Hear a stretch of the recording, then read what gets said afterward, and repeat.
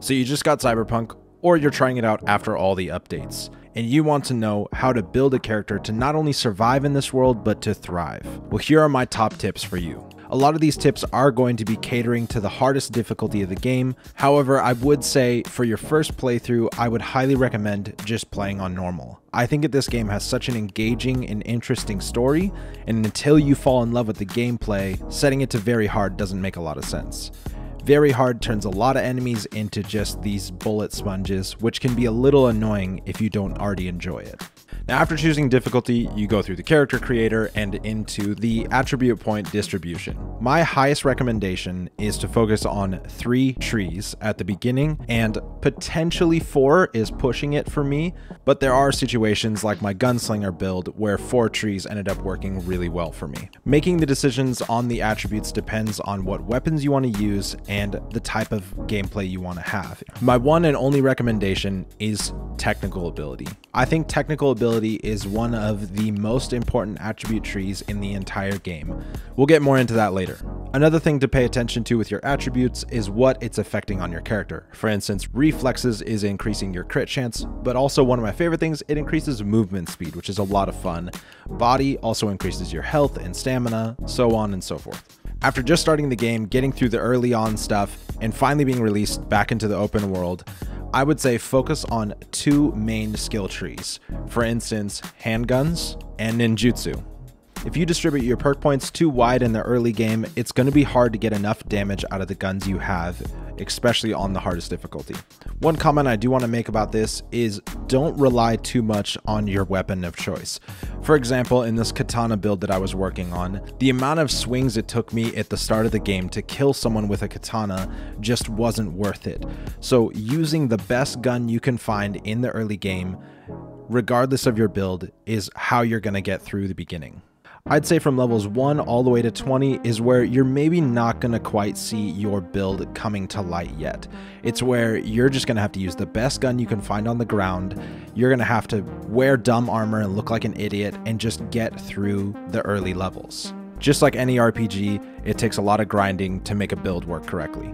It's between levels 20 to level 30 where your build will start to shine. Now, I want to dive a little bit into street cred and the importance of it. Street cred is a secondary leveling system within the game that can be easily leveled up just by doing an assault in progress or the gigs with fixers. You can easily max out your street cred way before you ever even break level 30. Street cred is massively important because of the street cred rewards. At each of these stages and levels is when you unlock different gear to purchase at different types of vendors. I'd say the 2 most important to me is level 20 and level 50, both having to do with Ripper Ducks unlocking more of their gear. Another important one is at level 27, you unlock all the clothing in vendors, which allows you to purchase legendary armor. I was able to do this as early as level 17 with my Netrunner build to put full legendary armor on her, allowing her to take a lot more damage. So street cred is vitally important to pay attention to and the tiers that come along with it. Now you're getting to the sweet spot between levels 30 and 50. By this time, you've probably gotten your street cred up to level 50, and all the weapons and mods and things in the game are becoming available to you. I think the most important thing to make a build not only survive, but also kill really well is with mods. It isn't until you're in the upper 30s and 40s that you'll start to see some of these mods show up at vendors. In my current opinion, there's only 5 mods you need to care about and need to get. First off is a mod that's restricted only to face headwear, and that is Bully and Deadeye. Bully increases crit damage by 8, whereas Deadeye increases it by 6, but also adds a 15% headshot damage multiplier. To me, I'd probably say Deadeye is better across the board. However, if you're not locking headshots, Bully might be the better choice. Next is the Armadillo mod. Now this is kind of a tricky one because you have to have the crafting spec if you want to find it. I've searched through all the vendors in Night City and refreshed their libraries, and I've never found a legendary Armadillo mod in the store. The only way I've ever been able to find them is by finding a crafting spec so I can craft as many as I need for whatever purpose. Now the Armadillo mod is a hard find, and since 1.5 was released, they actually changed the location of the crafting spec for this mod. I dug through a lot of forums to try and find information of where these are. However, thanks to a comment in one of my videos, I was able to find a consistent location to find a legendary tier Armadillo crafting mod. It can be found at this Wraith camp here after helping Panam with a mission here. Now, I want to emphasize, wait till it's legendary. Do not grab this too early, otherwise you're going to be stuck with a lower tier. For example, my Netrunner build right now is only a level 29, and she's only finding it at a rare blue tier. However, both my level 50 characters, it is a legendary tier, so wait till it's legendary to grab it. The last two mods I'd recommend are Crunch and Pacifier. Pacifier increases crit damage by 7%, and Crunch increases damage by 7%. I found with my testing, Crunch usually tends to do more damage, but there might be a situation where your crit damage might stack and do more. Now, both of these mods' crafting specs can be purchased from this vendor at Canary Plaza. However, you do have to be a high enough level for them to show up as legendary. Now, I'm sure you're noticing with all these mods that a majority of them you're finding them as crafting specs.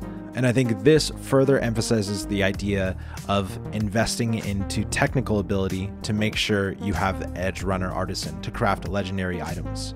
This is massively important, not only to get all the mods you want to make sure you can put out the damage you want to put out, but also because most iconic guns that you find, you will find at either a blue or purple tier. And the only way to get them to an orange legendary tier is through crafting. And nothing sucks more than finding a really cool iconic gun that gets outclassed by something you found on the ground because you can't craft it to legendary tier.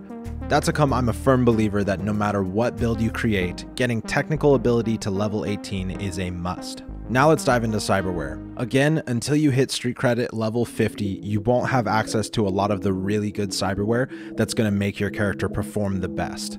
Now, because cyberware is a deep hole that would need a full video in itself, I'm just going to highlight the couple that I think are an absolute must that have no class requirements to make them work. My first recommendation is to get double jump. I can't tell you how many missions I've done by jumping into an upper floor window, grabbing the item, and then just stepping out and beating the mission. Double jump truly changes the way I play this game, and I would never go without it. Next, I'd say go for the Optics Mark III, simply because you get 3 slots, and these help a lot with increasing headshot damage with trajectory analysis, but also like threat detectors, so you see enemies that have detected you. It's really nice when you're in a tight situation to know where the enemies are located. And lastly, one that any character can get, which absolutely breaks the game, is the optical camo. Optical camo is broken. You can literally stand right in front of people and they will never see you. You could assassinate someone right in front of their friend, and that friend won't notice until their body hits the ground. Optical camo is the most broken and one of my all-time favorite cyberwares.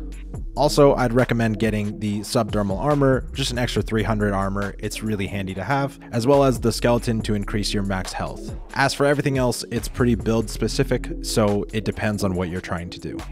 Alright, that pretty much wraps it up, my top tips for how to not only survive in this game, but how to dominate in the late game. If you have any further questions or concerns, I'll be down in the comments and do my best to answer any further question you have. If you'd like to see a deep dive into a couple of my builds, I have a couple on my channel and I'm working on another one right now. So make sure to be subscribed if you want to see that content. Anyways, I hope you guys enjoyed and I'll see you in the next one.